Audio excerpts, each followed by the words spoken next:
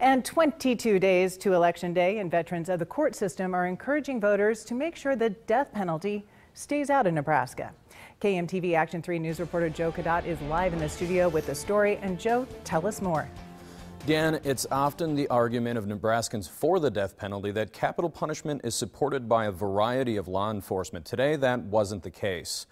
Judges, police officers, and a former police captain spoke against having a death penalty in Nebraska. That decision will be on the ballot on November 8th. Several former law enforcement officers say they had originally supported the death penalty, but changed their minds through experience with the criminal justice system. A Creighton law professor spoke out on how he helped prosecute serial killer Jeffrey Dahmer.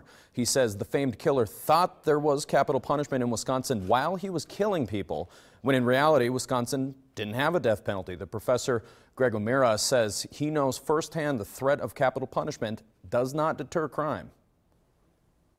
Nobody, first and foremost, thinks they're going to get caught when they commit a crime. That isn't what's going on in their mind, so they don't think of the penalty at all. It doesn't really deter them. That's the psychology of how crime happens. It's impetuous. It happens quickly.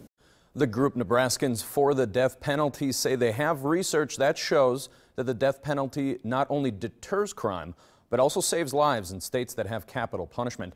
Nebraskans for the death penalty point to the State Sheriff's Association and the Nebraska County Attorneys Association, who both have endorsed the effort to overturn last year's decision to get rid of the death penalty from Nebraska. Reporting live, Joe Cadotte, KMTV Action 3 News. Joe, thanks so much.